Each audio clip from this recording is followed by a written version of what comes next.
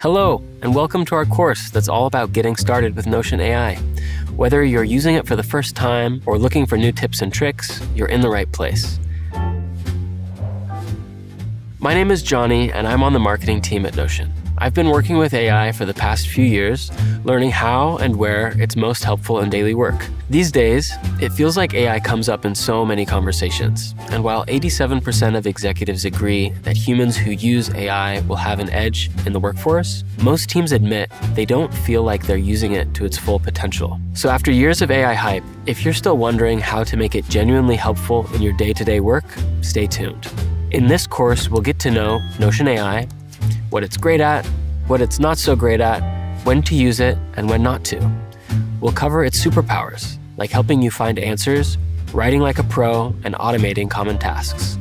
We'll end by exploring how you can help facilitate better AI use on your team for a more productive organization overall. Our goal is to go beyond quick tips to help you gain a deep understanding of this powerful technology. So, before we get into all that, what is Notion AI? At its core, Notion AI brings together the capabilities of today's leading AI tools. It can chat, write, search, edit, analyze, and more, serving as your helpful assistant to support your work whenever and wherever you need it. Our AI tool is powered by the latest versions of popular large language models, so you can ask it about anything in the world. But unlike those AI tools, it knows you and your work.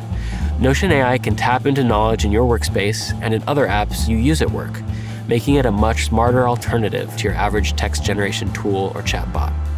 And since it knows you, it can answer all of your work questions too, like whether I remember to tell my manager I'd be filming this today.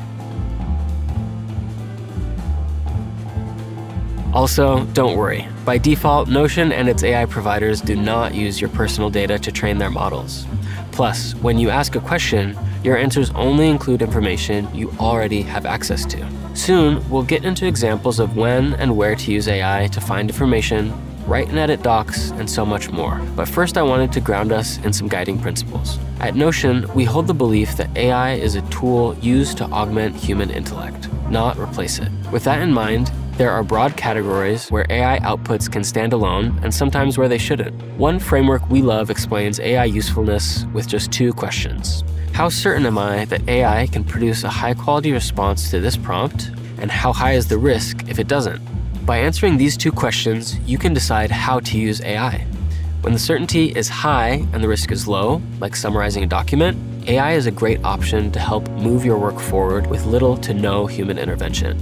On the other hand, when the certainty is low and the risk is high, like making decisions, AI is better used as a thought partner to help you look at problems from lots of different angles. One last thing before we move on. How do you actually access Notion AI?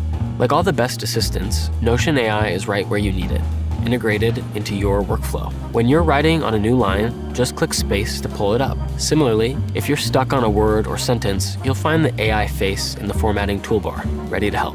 For meatier questions and research, access Notion AI in the bottom right-hand corner of any page, or open it into its own full-page experience.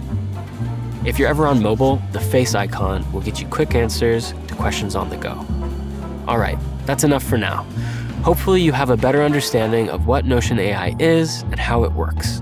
In the lessons that follow, we'll get to know its capabilities at a deeper level so that you can become the AI pro you want to be. See you soon.